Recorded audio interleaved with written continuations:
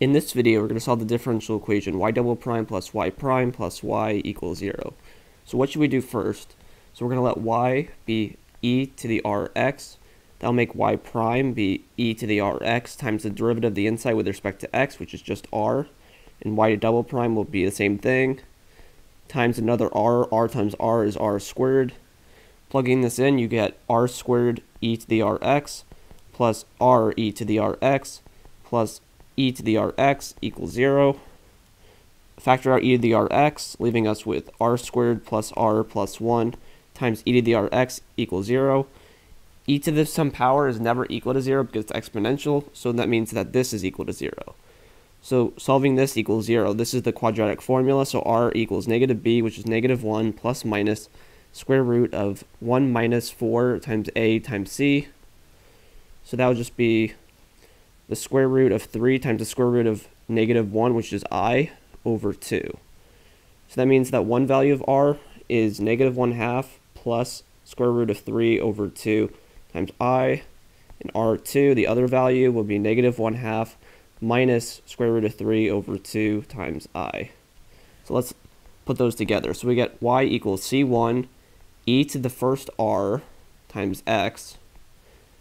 So that's r1, so that would be negative 1/2 plus square root of 3 over 2 times I plus c2 e to the other r value, so that's r2, so that would be negative 1/2 minus square root of 3 over 2 times I all multiplied by x.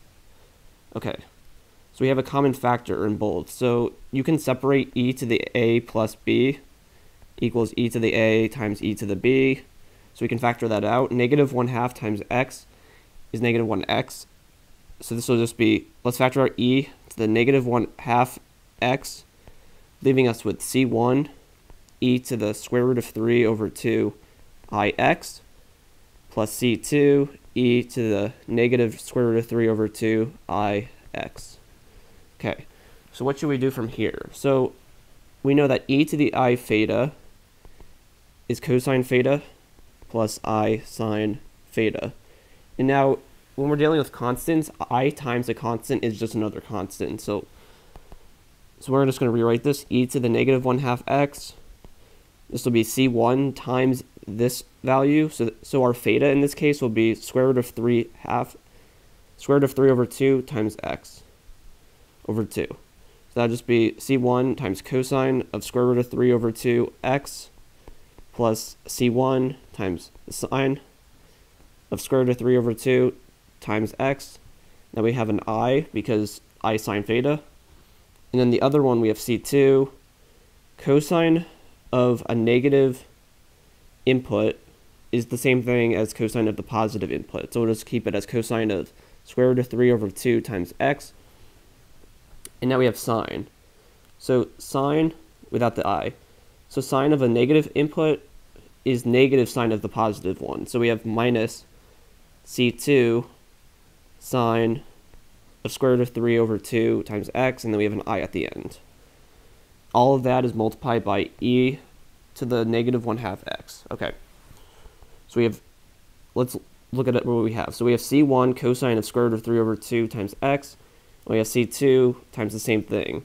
So a constant plus a constant is another constant, so we'll just call that k, so k1. So that'd be k1 times e to the negative 1/2 x times cosine of the square root of 3 over 2 times x. Okay, let's look what we have here. So we have c1, okay, c1i, and then c2, negative c2i. So let's look at that. So that would just be c1 minus c2 times I. Let's let that equal to k2. And I is just another constant. When we multiply, it's another constant. So we have k2 e to the negative 1/2 x times sine of the square root of 3 over 2 times x.